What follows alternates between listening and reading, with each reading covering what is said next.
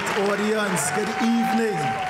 I am your host, Kyron Teo, and I'd like to welcome you all to the third season of We Comedy Jam. Give it up, thank you all for coming out. Yeah. So we did this twice before, and we're doing it again. We want to big up all the comedians coming out today. We want to thank Cafe Blues for having us here, giving these guys a spot to come out and show off their talent. So, we happy to be outside. Anybody here outside for the first time? Serious? First time? Get them a round of applause now, get them a round of applause. We're coming back out, But we want to bring on the first guy. His name is Kylie. Kylie said to tell all you he's sorry from now, right? He asked me to tell you all that he's sorry. But I want you all to make a big round of applause for Kylie. Come on up, Kylie. Yeah, man.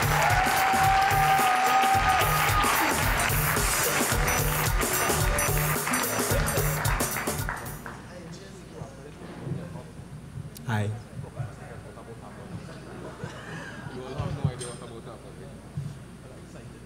I was really surprised when Abu Bakr passed away. I was like, because I never really thought about his age before it happened. To me, he was just like always doing things, but apparently like in the original 1990 coup, he was 50 years old, which I mean, it's never too late to follow your dreams, I guess. But he was just like, to me, he was always just doing things. He was always like active in his community. He would still have like this public eye about him. You remember when he didn't like the lockdown restrictions and he was talking about it, and you remember what he said? He was like, what did he say? Well, he was like, this is my final warning and I leave it in God's hands. And the whole nation went burr? What? Mind you, this is like year 2 of our Lord and Savior, COVID, whatever, right? So I mean, I guess anything was possible, but it's not the time. This is not the time. I was really frustrated, a little bit. But then I remembered too, I know some people would have want that bacchanal to go on, you know, because some people was like, you know, Christmas was around the corner. Do I put the down payment on the fridge now?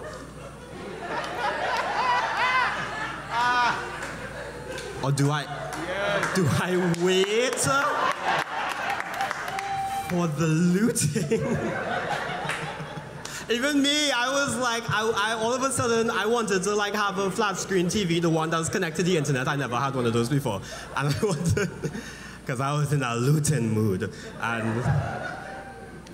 And I know I didn't want an actual coup to happen. It didn't have to be like a big coup. It could have been like a small coup, a cuckoo, if you will.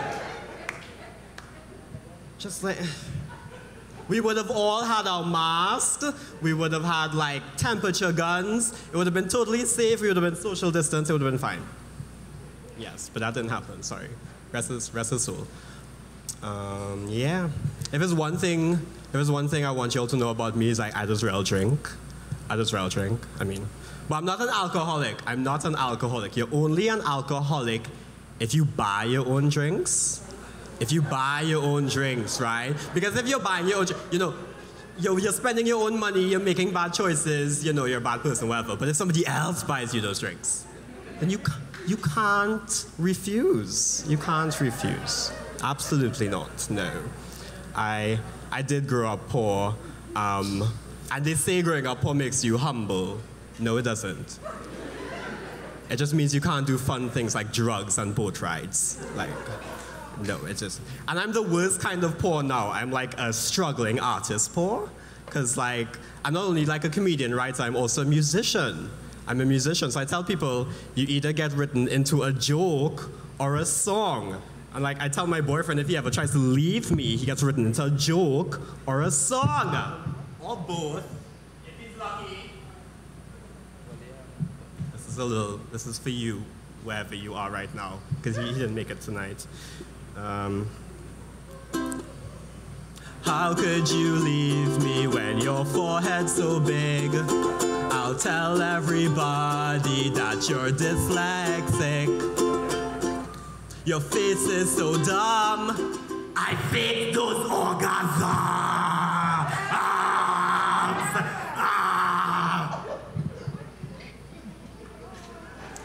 But maybe not all of them. Why did you leave me?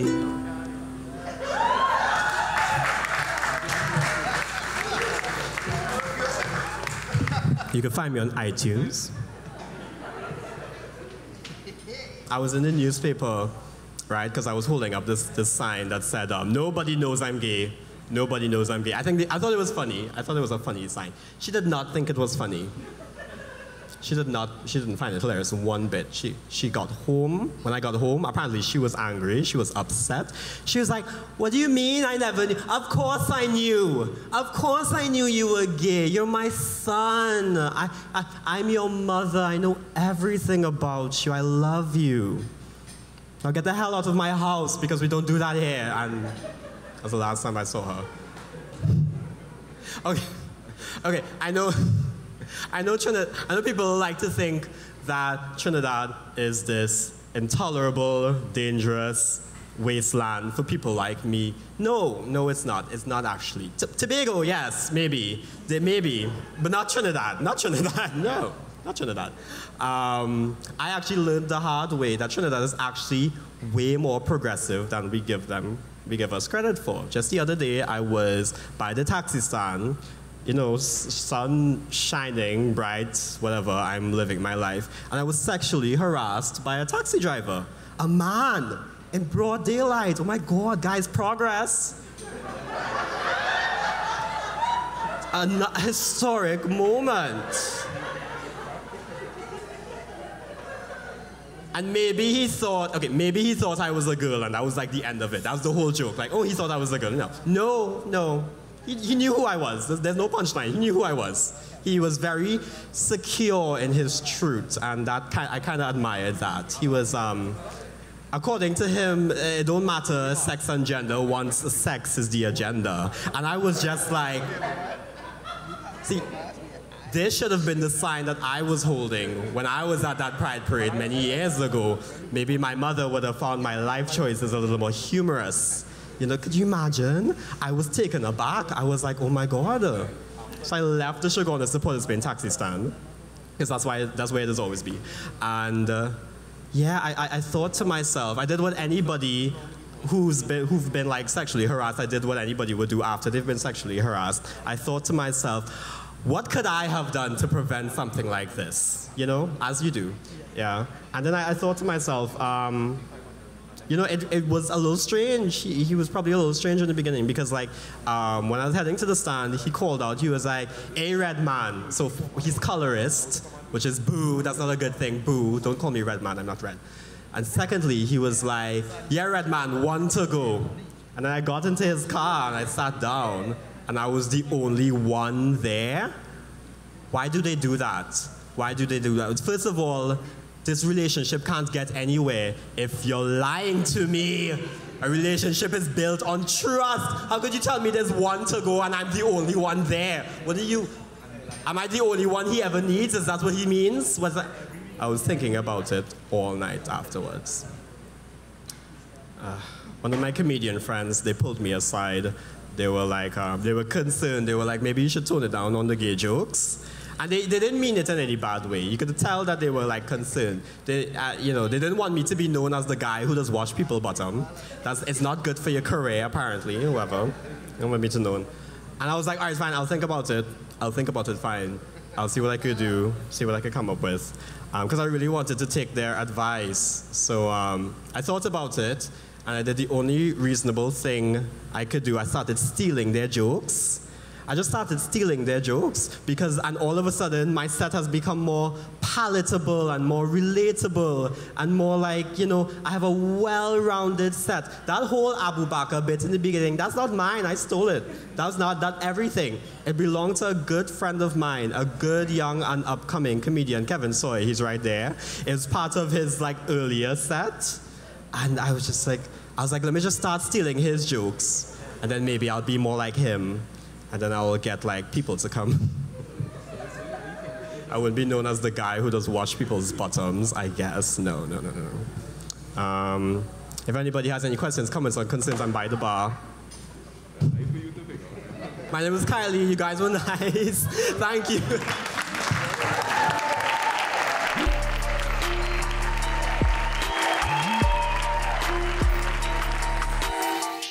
Cafe Blue.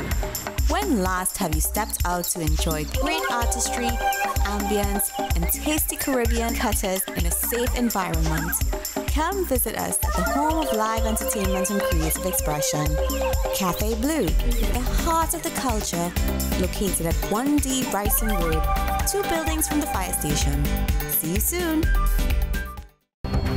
The issue, the continued rise in the price of flour and its impact on the cost of living in Trinidad and Tobago. How should we go about it? I want to ask you what has been revealed to you about the state of vulnerability in the country because of this exercise and because of what we're going through. Is the government losing the war on the vaccine front? The discussion should revolve around the common good for the greatest number of people in Trinidad and Tobago. How do we inculcate a sense of respect and regard for people who may not be of your own political ilk or persuasion?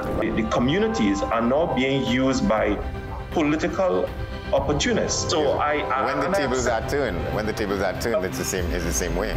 Okay, this has been 10 questions. I'm Andy Johnson, and we'll see you next time. What's the best way to grab the attention of viewers? Please exercise more patience.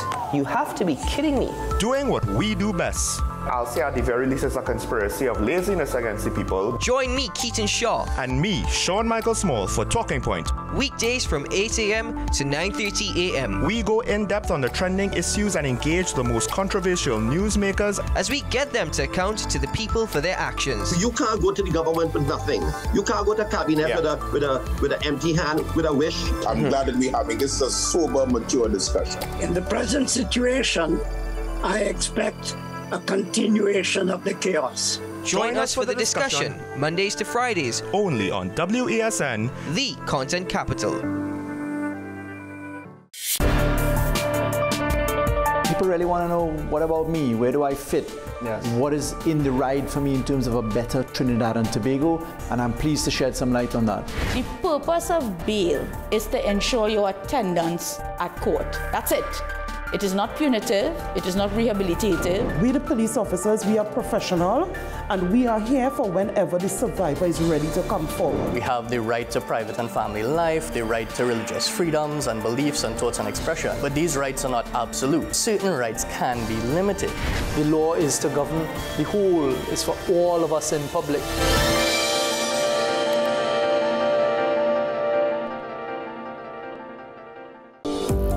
Join me, Sule A. Joseph, as I delve into the day-to-day psychological issues plaguing our society. We will discuss behaviors that encompass the biological influences, social pressures, and environmental factors that affect how you think, act, and feel. Site, Thursdays at 11:30 a.m., only on WESN, Content Capital. Is it politics? What is it? Is it that nobody cares about sport? The kind of support that sport used to get in the past is no longer here. The thing is, taking a knee doesn't mean that that's the only thing you're doing now, Andy. Right. Taking a knee along with other stuff. Samantha, what are you looking forward to when you return home to Trinidad and Tobago after winning the title? Thank you very much for speaking it into existence. Is there no pressure on Nicholas Ball? It makes me more motivated to work hard and to go out there and rep the red, white and black. Why are we sending a team to the Winter Olympics? There are a number of Trinbagonians who are in the diaspora and have grown up in winter sport. It's an opportunity that the Trinidad and Tobago Olympic Committee will not close the door on. I also believe in the players that we have. Once you can motivate the players, you can get the best out of them. Give it up for Kyle, guys. Give it up for Kyle. Yeah, man. He did ask me to apologize. I did. But nah, he's a funny guy. I find when he asks who went secondary school, some hands didn't go up, boy. What's going on here? Have a table in the corner there, I say, I'm on the elbow. Like he went junior sec, but he didn't go on to the next side. All right, so I want to introduce the next comedian. Yeah. Some of you all might know him from social media. Man making nice waves, he making waves. Woo. I want you all to give it up for my boy, Shebi, aka Kuva Lord. Yeah.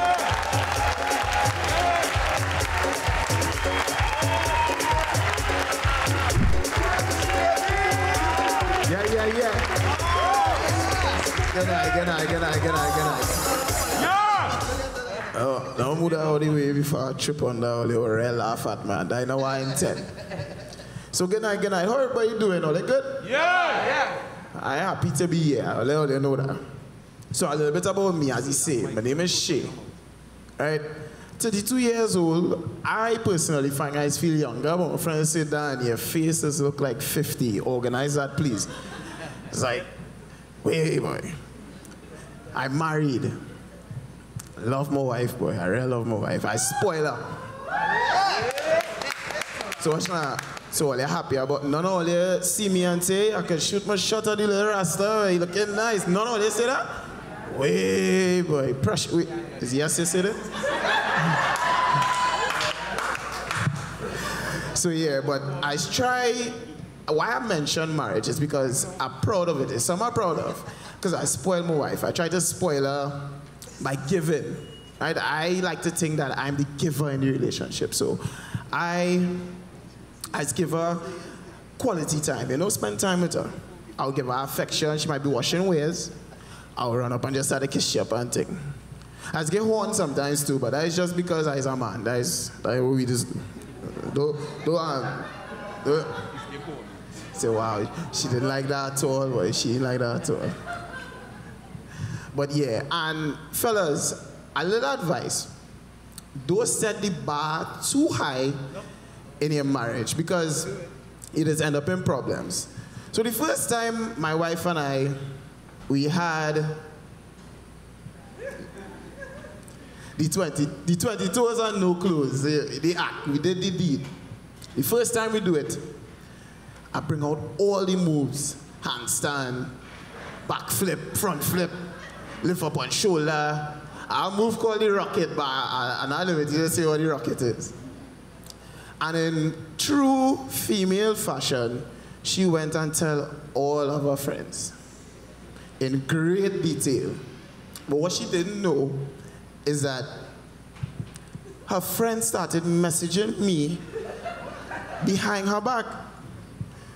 This one friend in particular, we'll call her Keisha. Keisha messaged me. Hearing about you, you know. Me, girl, not me. I was never there. He looked like me, you know, but I not me. I don't even know who that girl is. I get defensive. She said, what are you talking about? Your wife tell me something. What she tell you? Something about a rocket. She lie, you know. I said, Keisha, you was in my wedding. You's my wife's best friend. You know I love her to bits. You know I would never be out here making her look like a liar because I feel as though... So long story short, Keisha know what the rocket is. She know what the rocket is. But another thing about me, I'm a father, a daddy. I'm real proud of that. I love my child to bits. Oh my gosh. That is my little princess. But my wife just get mad. She'd be like, why are you calling your son that? Don't call your son a princess, that's your son. I'm like, but if I come home and he's watching Crime Watch and I make a little joke with him and he laugh, ha ha! Daddy, you relax yourself there. What do you want me to think? If it look like a duck and it walk like a duck, what it is? A duck curry it, put it in a pot. I'm like, wow, but still, but honestly, I really have a child. It's a baby girl, 5 years old. Love her, like, wow. I never thought I'd love somebody like that. So much, in fact, that I start to have new fears. One of my fears about that is that when I grow old, she put me in an old people home. And I am terrified. The other day I watched a video Uncle Cecil is trying to go for a walk, right? Granted, it's 11 o'clock in the night, you have no business going for a walk, but he's trying to go for a walk, and the nurse don't know how to tell him, hey, don't do that. So the nurse instead started to put some licks on him. I swear it's like Street Fighter or Mortal Kombat or something. The nurse started to go, oh, you good? I'm like, yo, I can't go through that a little more, and then I hear a man say, finish him. I like, nah, I can't go through that. I am totally against people beating old people unless they do something real disrespectful, like say about your mother or cut in front of any doubles line. Not me and my doubles. I'm not going through that. I don't care, Eric, I don't care if you have a walker. I will take that walker and hit you. I want my tree with slide. I'm not going through that. So I just real afraid. Like, I just do things with her. And I just be like, hey, she will come. She'll say, hey, daddy. I say, yeah, baby girl, could I have this cookie? I say, sure, baby girl, no problem. But this cookie is a promise that you will never put daddy in a home. She said, I know, daddy, I'll never do that. I'll never do that. All right, cool, here's your cookie. The other day we doing nursery rhymes. I say, Humpty Dumpty sat on a wall. Humpty Dumpty had a great fall, you all know it. All the king's horses and all the king's men couldn't put Humpty Dumpty in an old people nursing home because you cannot put your daddy in that home. No, don't do it. No. But other than that, I love her so much that I try to see her financial future.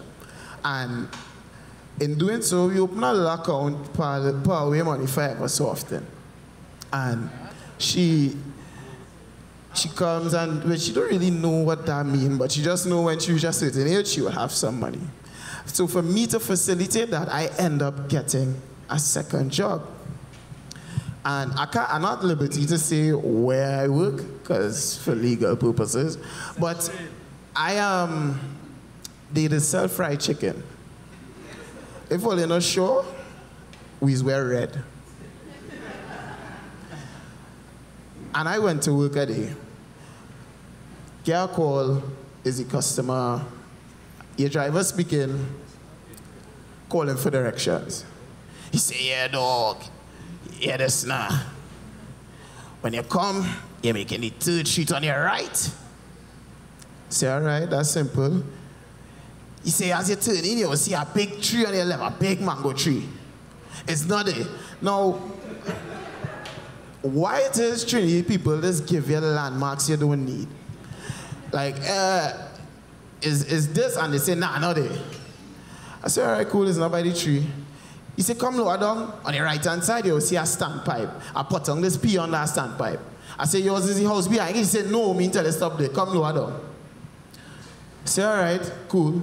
He said, after the standpipe, the 4th house on your left, greenhouse, black gate. I say, all right, I'm in front. You can come outside. He said, no, me tell you stop there. That's just the next house on the street.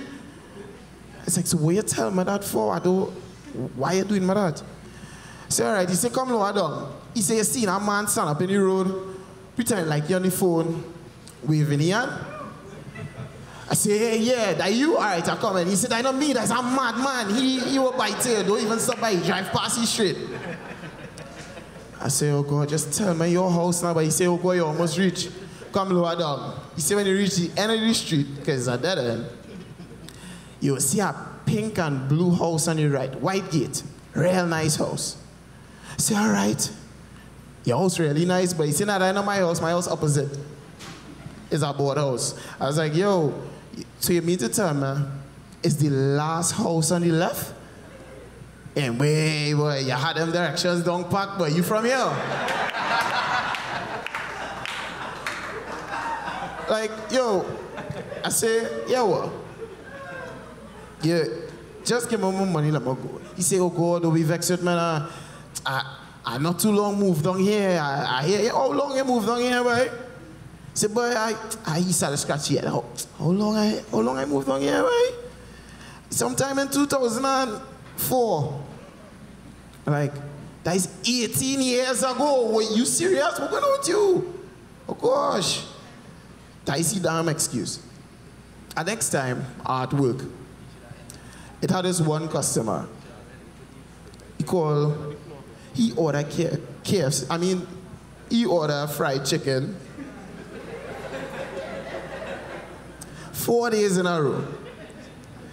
So by this, and it so happened that I delivered for him the first 2 days. So by the second day, he was like, hey, Ross, you're real cool, boy. I'll tell them, send you anytime I order. So third day I went. Fourth day now. I see the name come up, Mark.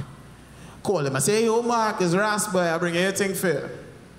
Drive straight by him. Don't need directions. I there long. He say, see Mark stand up in front of the place, scratching his skin and watching him. So. Say, pull up. Say, what's going on, my Mark, boy? Him dog. I real glad to see you, boy. I say, what happened? You all right? Him, nah, boy, I just real what that chicken, boy. Say, all right, cool. Give me the money so I could give you the chicken and I could go my way. He said, boy, to tell you the honest truth, I don't have no money. I said, well, I can't give you no chicken. Yeah, no, wait. But he came out now, and he leaned in by my window. Put your hand here. Yeah. He said, dog, I'm willing to do anything for that chicken. I said, brother, man, what? He said, dog, anything for that chicken. I drive off speed off, and into the nearest dark street because I don't like to see people hungry. I say, Mark, take your chicken, right? I went back to the store. I pay for the munch pack. It's probably the best $20 I ever spent in my life. My name is Shay Tax. You will have a good night.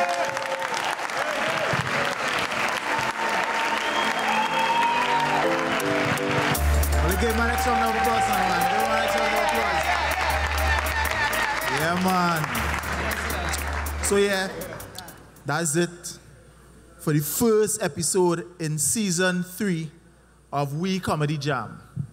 Now I just want to thank Kaiso Blues, and I want you all to know that we are streaming on wesncc.com. I want you all to make sure, tune in on social media at WESNCC. I just want you all to stand up, give a wide, loud, any kind of round of applause for the talent we have today. All they get a bald head, all they get a rasta man, all they get a afro, all they just get up and give them a round of applause now, man. Thank you guys for coming out. Thank you all for showing the support. We Comedy Jam, good night.